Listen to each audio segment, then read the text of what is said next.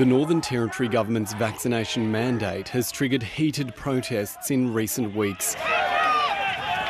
And now, with Parliament's public gallery closed for security reasons, the Chief Minister was asked if any politicians have been the subject of death threats. Yeah, I have, on a number of occasions, not just me, my family.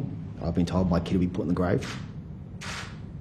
The emotional toll of his family's security concerns clear to see.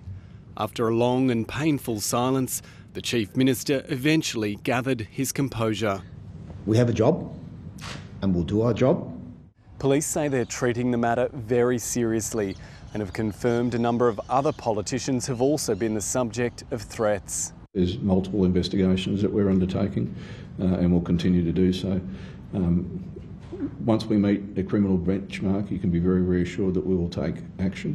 Why are you forcing this to The opposition leader, who's had her own run-ins with people opposed to vaccinations, says no one in her party has been the target of threats. It's really important when people are expressing their views as strongly as they may wish to express them, that doesn't descend into violence, threats and intimidation.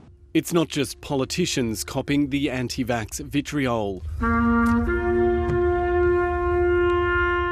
When protesters played the last post at the Darwin Cenotaph on the weekend, local veteran Sam Weston shared his thoughts on social media, saying, "Please leave the last post for the military.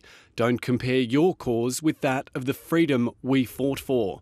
Ever since, the cafe owner has been inundated with angry responses. It got a bit abusive, then it went through the night, and the next day I woke up and I had people giving me bad reviews for my business. A war of words with real-life impacts. Jono Gibson, ABC News.